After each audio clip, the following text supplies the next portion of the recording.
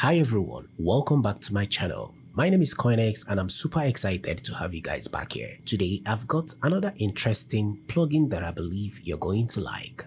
A company called White Elephant Audio just released an interesting stereo width plugin called Monstr. And Monstr is a plugin that provides up to 6 bands of stereo width control. And here we have it, as you can see, just a simple interface, and right below here you can see remove band, and to the far right you see add band, and on each band you have option to bypass, to mute, and to solo. So if you want to add more bands to this plugin, you simply hit add band, and as you can see it's up to 6 different bands. And the beautiful thing about this, with this tool you can now really shape your sample or your track to how you want it.